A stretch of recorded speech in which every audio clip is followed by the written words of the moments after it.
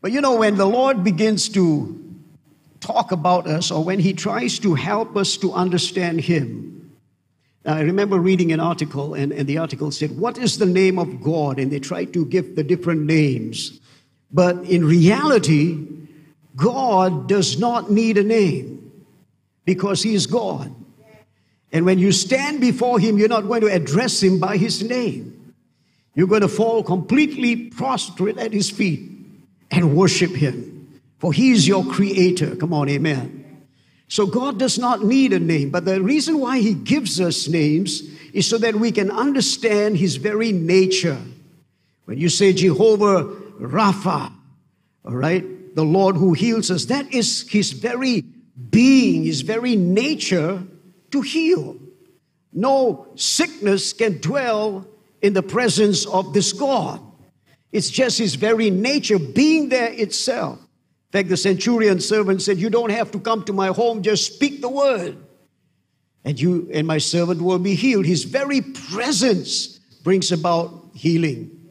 Jehovah Jireh, the Lord our provider. He is, that's his nature. John sums it all up when he says, God is love.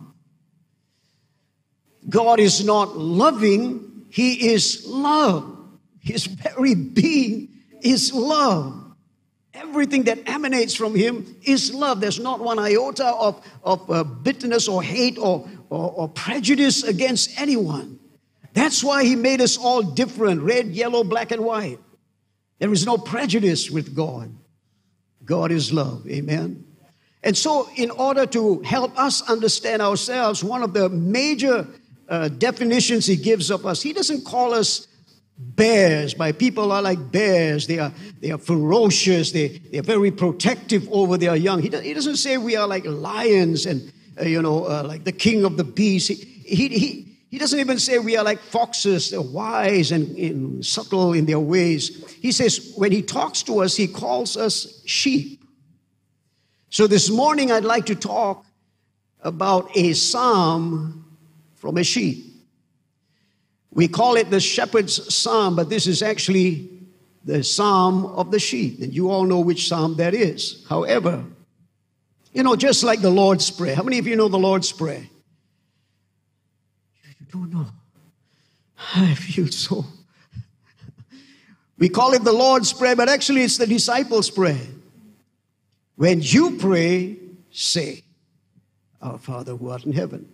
So when it comes to this Psalm of the sheep, we know we're talking about Psalm 91. But I want us to have a look at this ram first. I want us to have a look at this ram. Can we have a picture of the ram? The ram, not the psalm. Just the.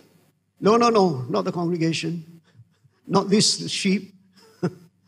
There's a picture of a ram. Do you have a picture of a ram? You just showed? Okay, where is it? Go back again. Let me see the ram. I can't see it up there, so I don't know. All right. This is a merino ram. It's one of the best. It's number one among the sheep. It's beautiful. It's thick. It's nice. Very well looked after. But here is a little video I want to show you about what this ram can become. All right. Let's start from the beginning of the video if we can.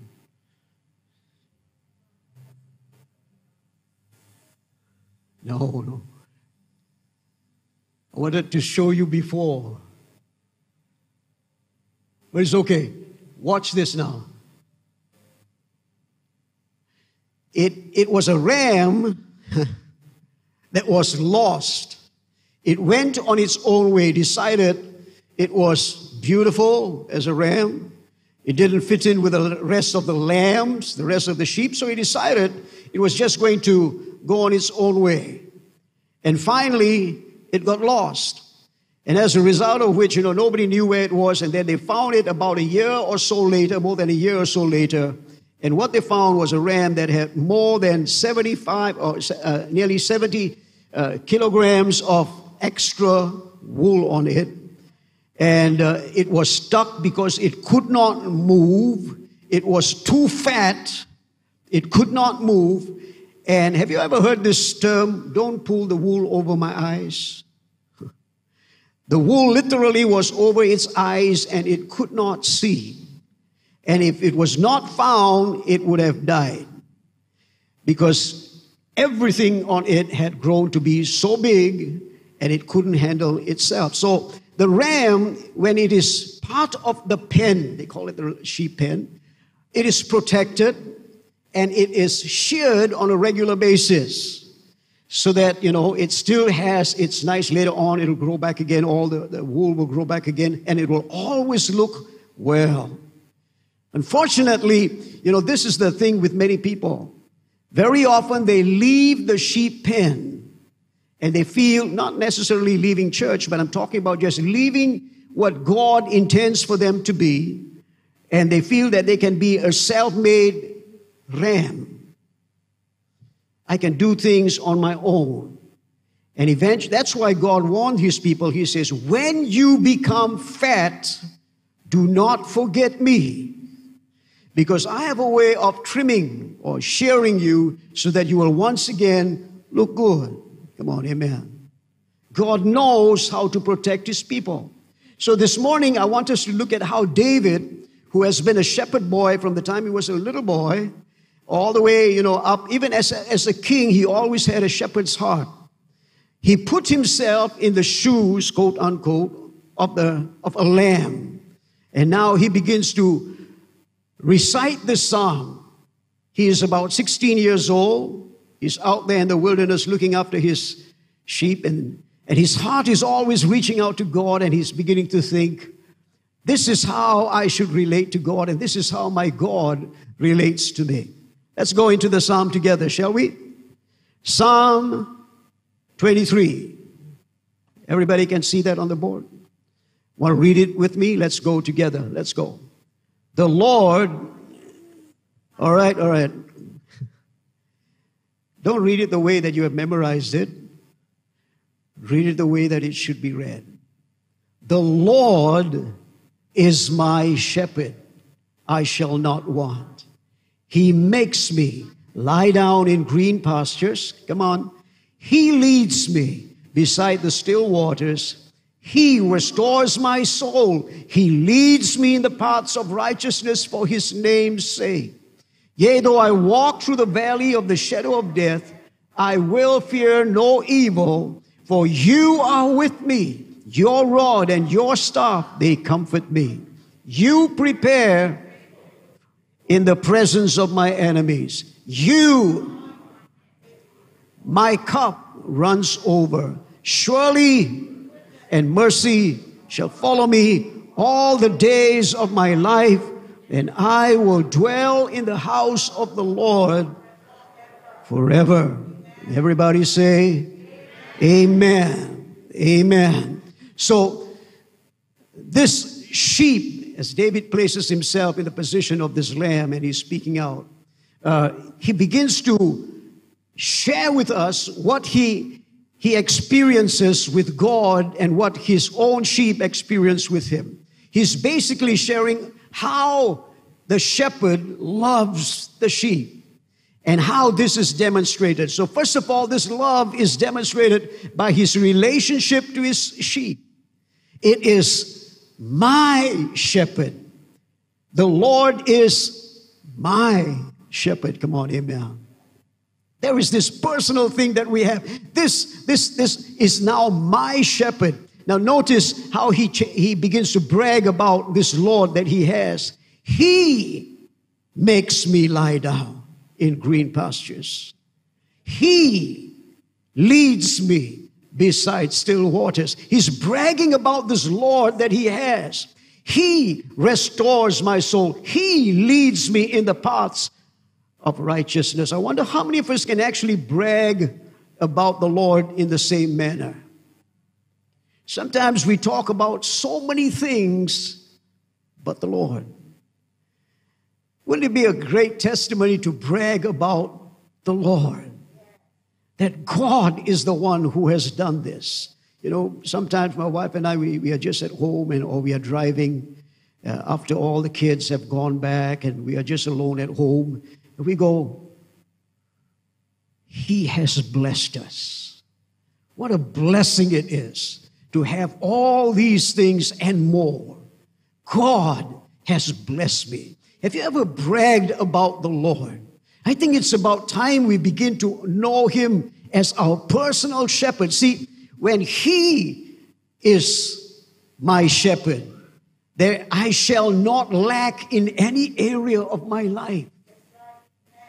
It is only when I begin to have something else that I depend upon as my provider, as my shepherd, as my protector. Talk about that in a moment. When we begin to talk about that, then we've got nothing to brag when it comes to the Lord. But when we talk about what He has done, because He is my shepherd, I do not lack anything.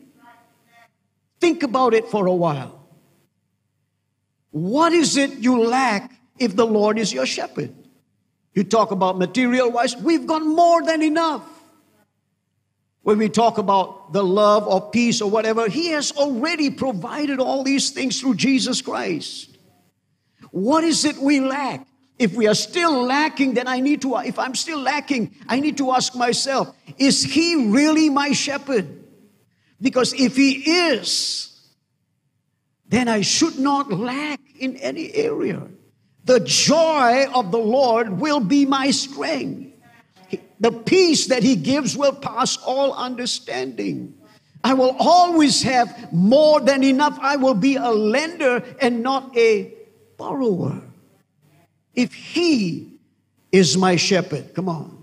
And then he's not just satisfied with this one. He talks about His personal relationship. Then He begins to change the conversations from, I'm bragging about Him.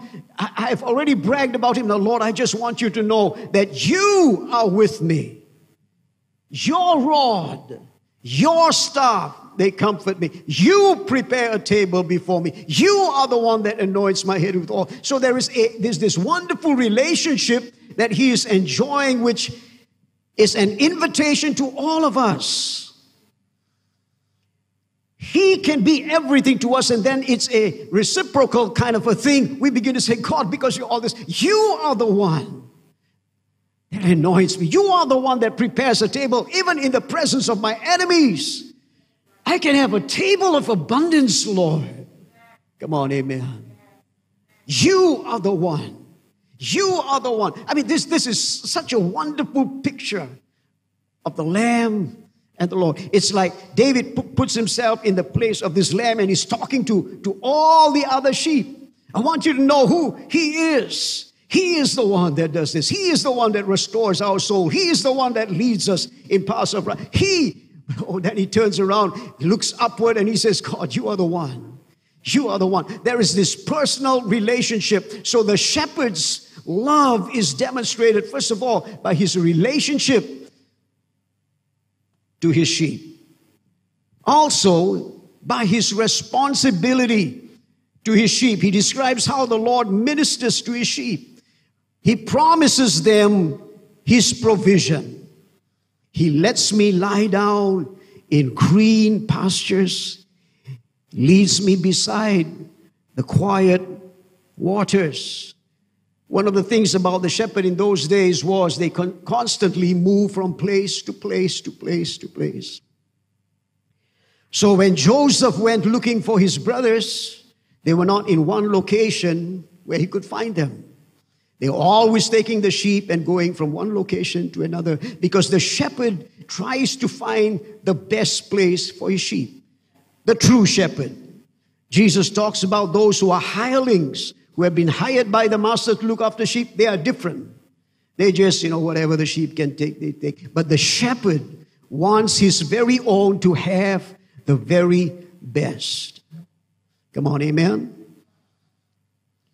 He leads us. He makes sure that I am in the right place, and He makes sure that the waters are not threatening. They are not like waterfalls. They are nice, cool streams where I can safely put my head down and not be afraid of falling over. See, the sheep are very funny. Once they fall over, they cannot lift up themselves. Their legs are too short. Not like goats. Goats fall down, they can get up. They can jump on top of things and run. But sheep, lamb are different. Their legs are very short and they fall. And most of the time, their wool which is very nice. We like to look at sheep. Many of us hardly look at goats, except that when it's cut and eaten.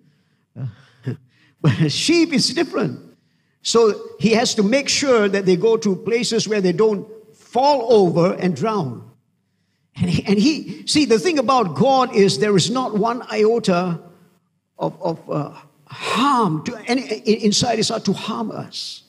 Come on, amen. He wants to make sure we have the very best. So another thing about it is he promises them he promises them his paths. He leads me in the paths, right paths for his name's sake.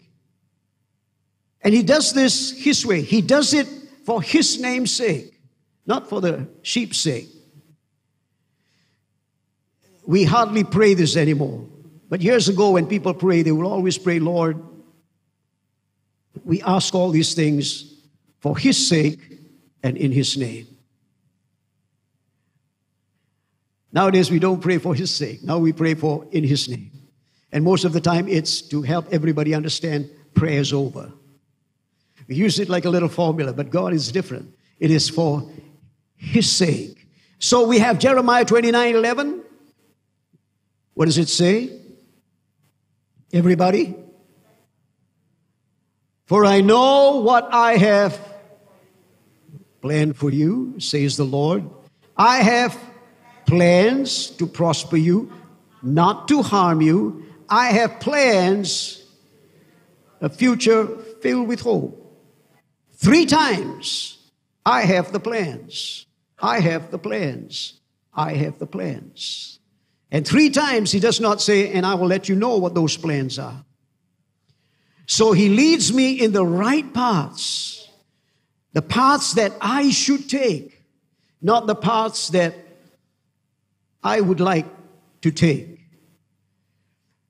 So whether it is through a valley, or whether it is on top of mountains and nice places, he's leading us. There was a time where the Bible says that the Lord deliberately took Israel out of Egypt and took them by the long way. 40 years of when they could have got there in 3 weeks. He took them 40 years. But it was his way. It was his plan. And when they tried to break the plans, they were defeated by the enemy terribly. And so they had to go back into the plans that God has. May we be quick to learn from our mistakes. Mistakes are things that will happen. Every one of us will make mistakes. Can I hear an amen? We all will make mistakes. It's all right. But the Lord wants to lead us back into the place where we follow what the plans that he has for us. And folks, they are good plans. Plans, when we follow them, will make us prosper. Plans that we know at the end of the day there is a good hope for us. Everything that God has planned is good. It's just that we don't know what it is. And thank God he has blinded me to my tomorrows. I don't know what tomorrow brings, but I do know who holds my tomorrow. The reason we preach like this is so that you can have faith in your God, in your shepherd. Can I hear an amen?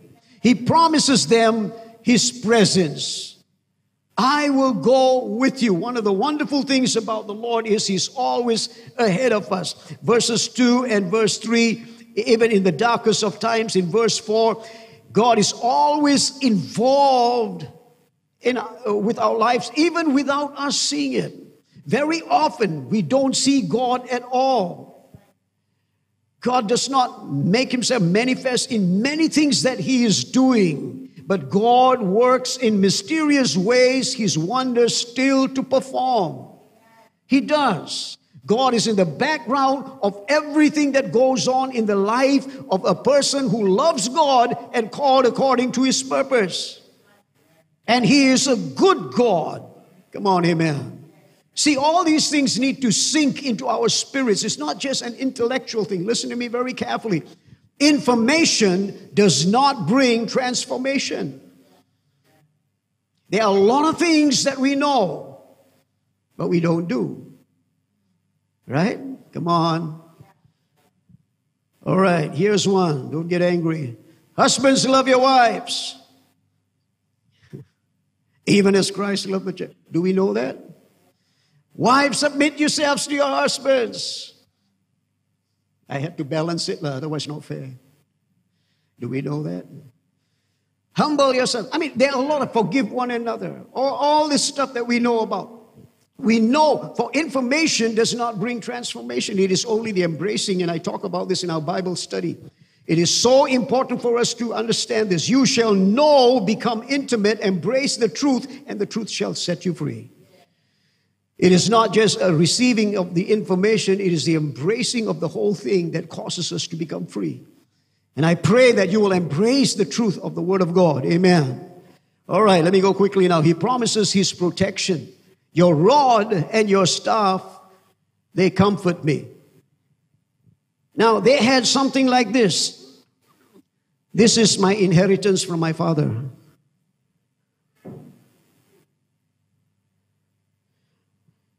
But it was not like this. It was much longer, a very long one, like from down right up to this, like this. And the hook was a bit bigger. This was the staff. They would carry that with them and they would place it down at the side. And then they would watch the sheep.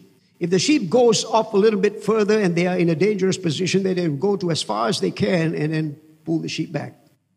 That's the staff. So it protects the sheep. But then on the other hand, they had a staff. I wish I had brought the other one. That one was thicker, just one whole thing.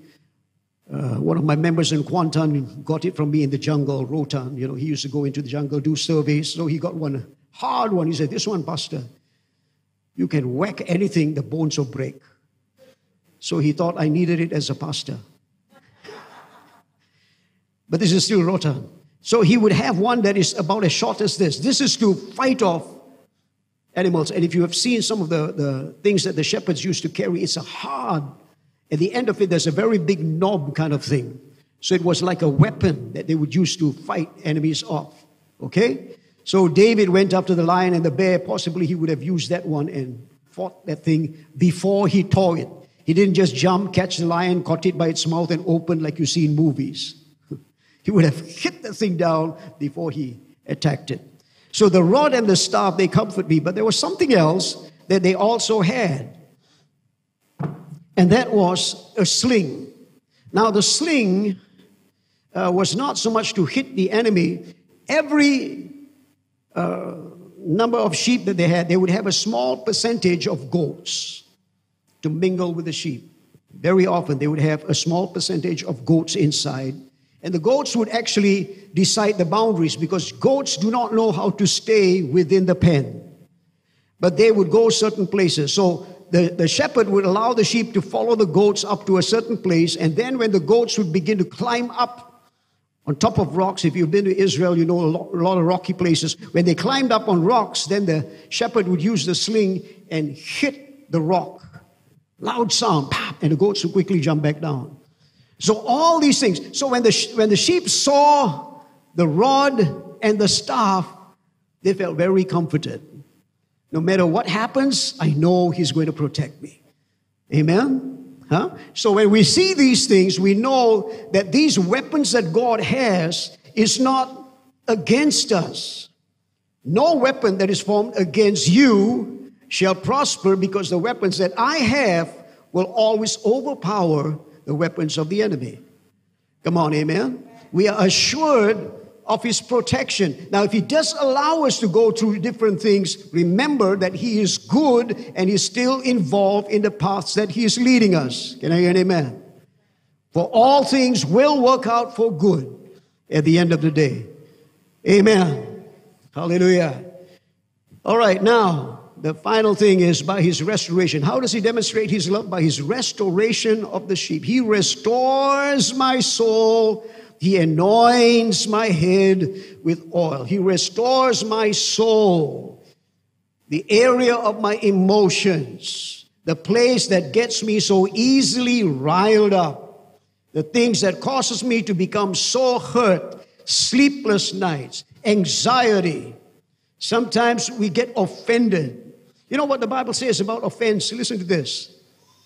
Proverbs 18 and verse 19. It is harder to win back the friendship of an offended brother than to capture a fortified city. His anger shuts you out like iron bars. So Hebrews chapter 4:15 says he can be touched by our feelings. So sometimes when we get offended, we set up bars against people. The root of bitterness defiles many, the Bible says. It's a very difficult thing to do. So he restores my soul. When David sinned against God, he felt so down, he could not sleep. He says, I have sleepless nights, my heart is painful, all these things. Then when Nathan the prophet came to him, told him what you have done is wrong, David repented. One of the first things he said is this: Lord, restore the joy of my salvation. Because I need to know, once again, what it is to feel joyful on the inside. I'm so hurt. Whatever I've done is wrong. But some of us, not because of sin, but because of what people have done to us. Words have been spoken. Different things have happened. Listen to me carefully now. This is so true. The only ones that can hurt you are people whom you love. Outsiders cannot hurt you. The ones that are closest to you will often hurt you by something they say or things that they do. Sometimes advertently. I mean, it's not deliberately done. It just happens. And then they feel, and they don't even know. They don't have a clue. So somebody said, feeling hatred towards somebody is like taking poison and hope they die. Huh? When we have this feeling towards other people, it's like us taking poison. They don't have a clue. And we are hoping something happened to them. No. Something's happening to you. And I need the restoration of my soul. Come on, amen. I need my soul to be restored. I need joy. I need happiness, peace to come in again. I need to be able to laugh again. Sometimes because of what happens with your relationship with somebody on the outside, in your working place, whatever it is, you bring it back home and then your whole house is affected by the atmosphere I create. I want my home to be a happy home. How about you? I want there to be laughter and song and joy. I like that kind of an atmosphere, and I pray that all of us would have that desire to create, but it begins with me on the inside of this house.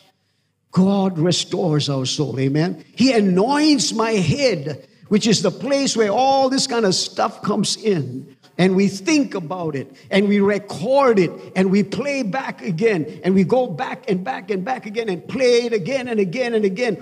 All up here. Proper visual and everything. I need him to anoint that, because that can break the yoke over my mind. Amen. It breaks the yoke over my thinking. The pattern that binds me, that says, I cannot do this or I cannot do that. I'm not capable enough. I'm not good enough. I've been, all these things have been spoken over your life. It has to be broken. That's why the Lord, the first day I got before him in his presence as a druggie, if you can save me, please save me. Save me or I'm gone. I'm finished. My life is gone. And I thank God he walked into the room and anointed me with the Holy Spirit and broke the yoke. Completely broken over my life. And if he can do it for me, he can also do it for you. So now, how is it that David as a young man, 16-year-old, could speak like a lamb and have such confidence? The very first line tells us the story. The Lord is my shepherd. Not my father Jesse. Not the King Saul. Not the politician. Not the boss out there. But the Lord is my shepherd. No matter where I am, it is not this person or that person or this circumstance. My circumstances are not my shepherd. My situation is not my shepherd. I don't function according to all these things. I function because the Lord is my shepherd. Amen. Very interesting to note that David wrote this song when he was about 16, and then he gets the call to go into the room where Samuel anoints him to be king. Then he's almost immediately sent on a trip to go give his brothers food, and he meets Goliath.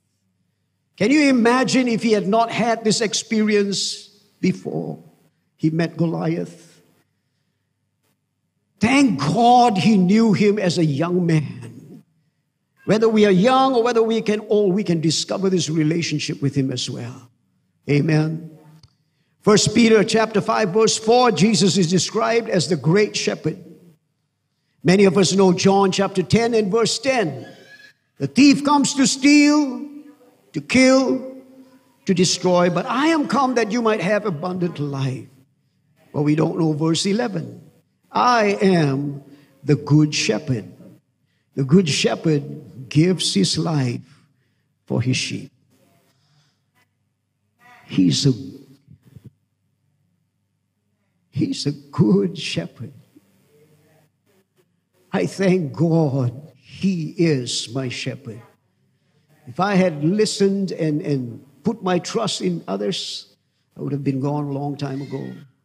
But he is a good shepherd. Good shepherd. Hallelujah. Amen. If you don't know him as a good shepherd or as your personal shepherd, I pray this morning, if you're watching online, you would invite him and say, Lord, please be my shepherd. I want to say all these things. I want to honestly brag about you. I want to have this relation and say, truly, Lord, you restore my soul. You anoint my head. I want to say these things, Lord. Be my shepherd. Would you stand with me as the ushers come and as the musicians come, and we serve you communion. This is what it's all about.